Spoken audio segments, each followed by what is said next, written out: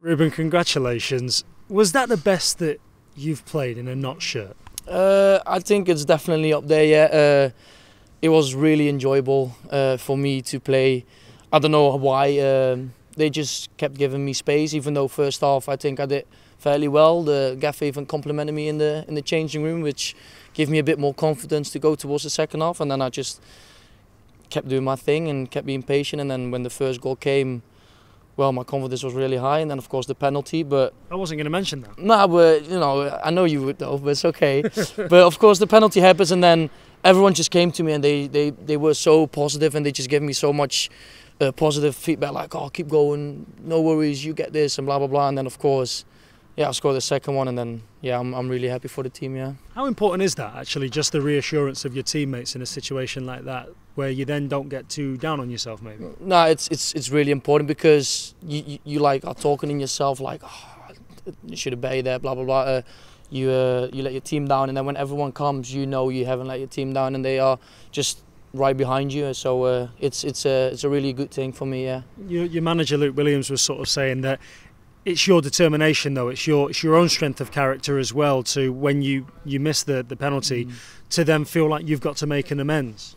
Yeah, I think I'm that kind of like player person that when you do something wrong, you have to prove yourself and prove others that you can do it right. So I think that kind of mentality that comes with me that helped me, yeah, through it. Yeah. It was a tough game tonight as well. Eastleigh have been in really good form of late. They're hardly conceding goals, and they kept clean sheet in 7 of their last 9 games. They really came in at times in that first half, put it on you as well. How important was it to kind of just stay in the game and be patient, knowing that maybe they would tire?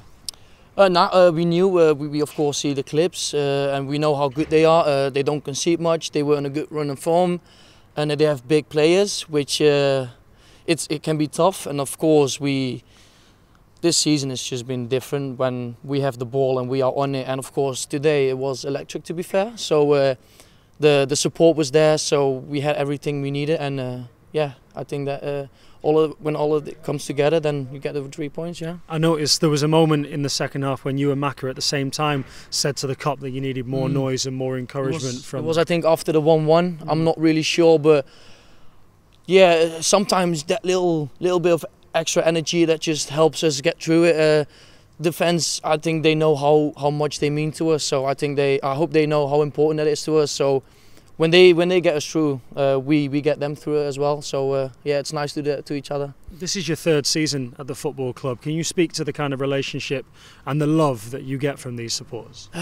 It's been special for me, really, because of course the first season you don't have the fans. It's tough. So you don't really experience how it is to play in front of Meadow Lane. That's just because it's the lockdown. Yeah. Sorry. And then of course when that lockdown was done, and now the first year, of course, I got the players of this fans player of the season, which gave me a huge amount of confidence and love to the fans and to the club. And it's just been growing and growing and growing. And yeah, I can't wait to grow it more. And I mean, with that in mind, because the last time we spoke after a game, you was winking at me when we was talking about the fact that your contract's up. And you remember that? Yeah. Solihull Moors, yeah. It left an imprint on me too. So what is the situation there with that kind of thing? Like, do you want to keep this moving forwards? To be fair, all I can say is I'm really happy at the moment where I am. I love the fans, and yeah, I can't say too much, really.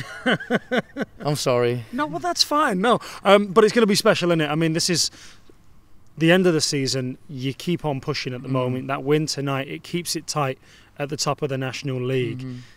It's a heck of a season, isn't it? And how do you see it sort of going between now and the end of it? I don't know. It's just really, I can't lie, it's really enjoyable. Even though they are winning, it's really enjoyable to keep having that mindset, like we have to win. And after half time, Connor was saying like, boys, don't worry about it, we get this win and blah blah blah.